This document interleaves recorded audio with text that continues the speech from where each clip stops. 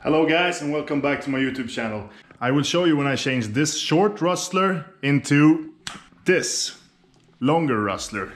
And why did I do that, you ask me? Well, it's a beast. I have this 8 scale motor, the Max 6 ESC, I believe. It runs on 6S. The battery looks like this.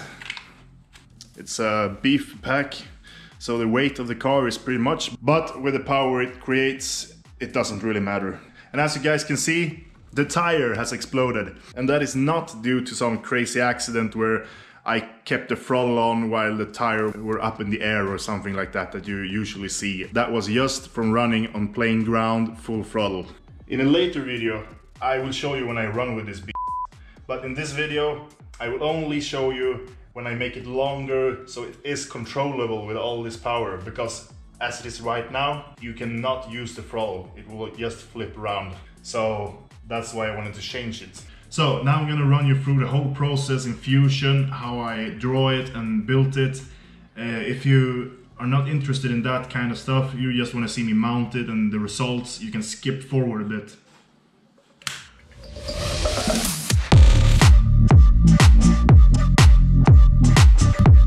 So this piece I did not intend to use. I just wanted to make sure that I got the holes right where I put the screws.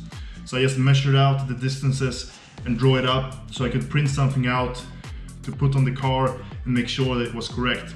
It's a good way to not waste plastic on making a whole piece and then have to change it. And of course I nailed it on the first try.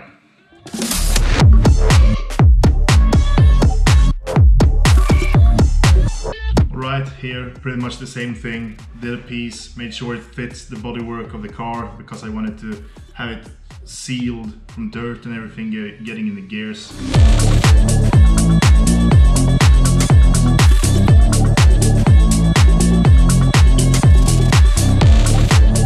So what I had done here is that I had split up the body in 2 bodies and then I hide one of the bodies. So I had a copy of the first piece I made, this one. So I had 2 copies of that in Fusion because this also shows me where I should put the holes in the back piece. Since I'm doing a long piece that has the same screw holes in the front and in the back, I could use the same measurements to make sure that it fits the car.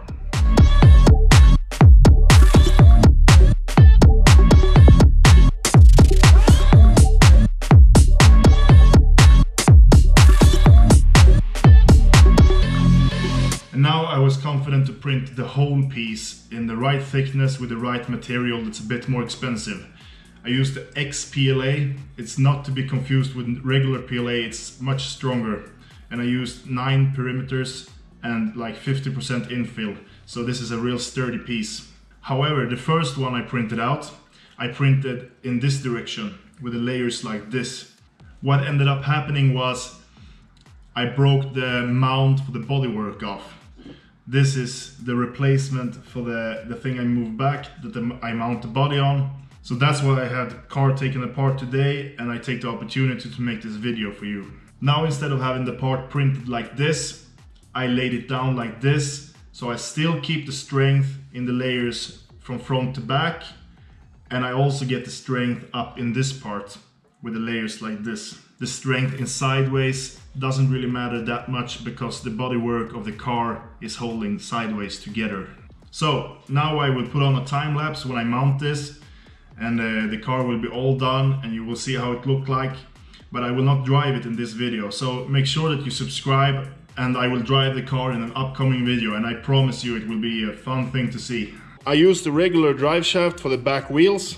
This is an old one that I don't use for the wheels anymore because this axle is too soft, so it keeps bending when I run into stuff. Alright, so this part is just as usual, a grub screw. The good thing is that the axle for the clutch is the same diameter, 4 millimeters.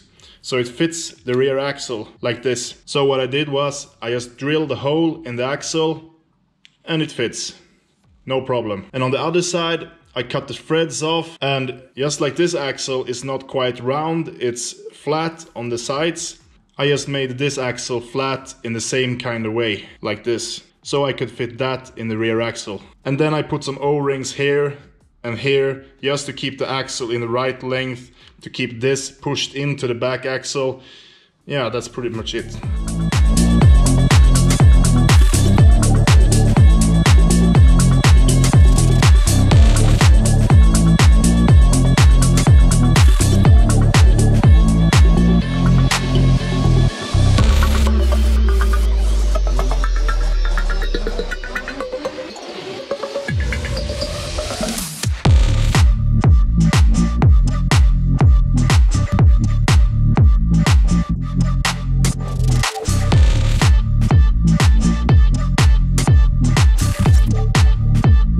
And there you have it, mounted.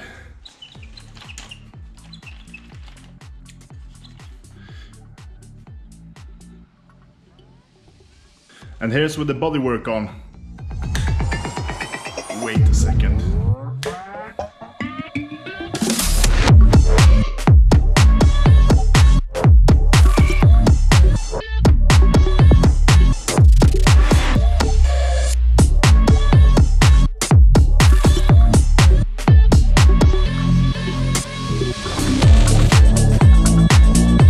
And as I said before, the reason for me to make this car this long is because with the power it has now with 6S, the original length is just too short. I cannot give it full throttle, it just makes a couple of flips backwards. I have driven it like this, I just had to change that part because I broke it. So therefore I showed you guys while I was mounting it and everything. But I have driven it like this, and trust me, I can almost give full throttle now. And it's real fun. I will show you in an upcoming video. And I will also build a camera mount to place on the bodywork so I can have my GoPro on the car while driving. But that's another episode. Boink, boink, boink, boink. Alright, thank you for watching. And as always, if you like this type of content, subscribe and you won't miss out when I drive with this one. And also when I build the camera mount and all the other stuff that I do. Bye bye!